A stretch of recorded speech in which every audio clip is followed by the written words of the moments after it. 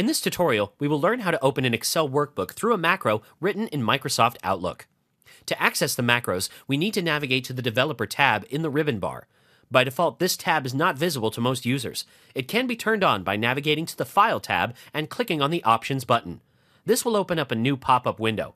There we must select the Customize Ribbon option, and lastly, tick on the Developer checkbox listed on the right side of the window. Close the pop-up window and the Developer tab is now visible.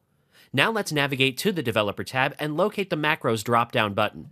Clicking the Macros button in the drop-down menu will open a macros list. Over here, let's name our macro and click on the Create button. The macro now needs to be defined, and for that, Outlook has opened a VB editor with an empty subroutine defined in the name of the macro. We will use the shell function to open up the Excel workbook. The function requires a path to the file in order to locate and open the Excel file.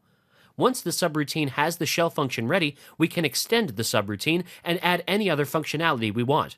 For now, let's save the macro and run it. And over here, you can see that the Excel file opened up. And that's it.